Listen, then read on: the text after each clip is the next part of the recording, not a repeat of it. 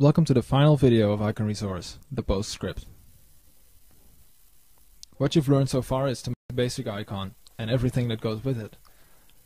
From conceptualizing, to modeling a basic shape, to shading that shape, and to reworking it into a photorealistic object, complete with shadows, and integrating that into a composition of a final application icon. You've even learned to resize that application icon to optimal sizes, pixel by pixel, and exporting it as icon files. I hope these skills will be invaluable to you as you experiment with making icons.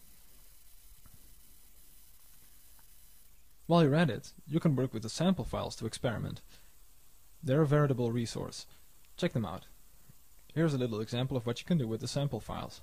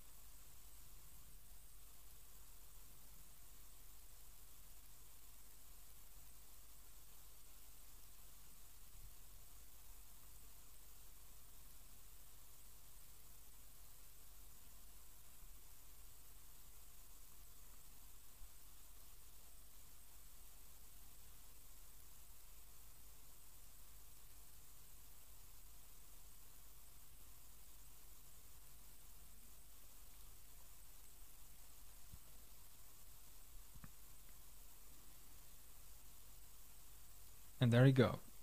In just 9 minutes, you have a very basic but very cool document icon down. Feel free to use these sample files for anything. Commercial projects, anything. If there's sufficient interest, I'd love to do another video set about advanced icon design. Although most of the techniques you've learned should help you make icons like these, there might be interest in a few instructional videos about how to model very complex shapes and how to shade these, like you see here. Also, putting these extravagant graphics into an icon shape can be a daunting task as well.